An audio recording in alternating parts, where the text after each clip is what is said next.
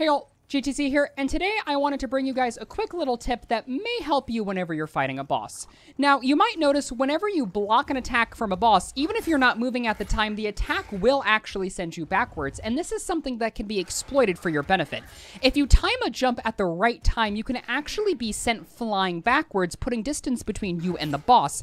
And this is a great thing to do if you ever need some extra room to, say, kill specials, get a clutch revive off, or just put some distance in between yourself and the boss or the horde.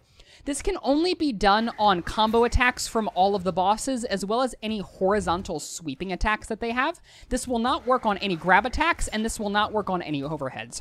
Now, there is really only one exception to this rule, and that is from the Minotaur.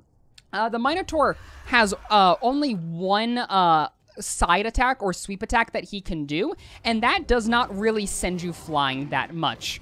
I think it's going to be right here. Yeah, that does not send you flying as much as the other attacks will, but for pretty much any other attack that the bosses can do, from the troll or from the Rat Ogre's sweeping attack, or from the Chaos Spawn's tentacle slap, any of those are going to send you flying back pretty hard, but the Minotaur slap really won't. If you can get hit by the Minotaur's headbutt, it actually will send you flying probably the furthest, because unlike the other horizontal attacks, that only send you horizontally, the headbutt attack from the Minotaur will actually send you up slightly when you jump, which allows you to catch even more distance. If that tip was helpful to you, make sure to like and subscribe, or Carillion's not going to have a good time with these Minotaurs.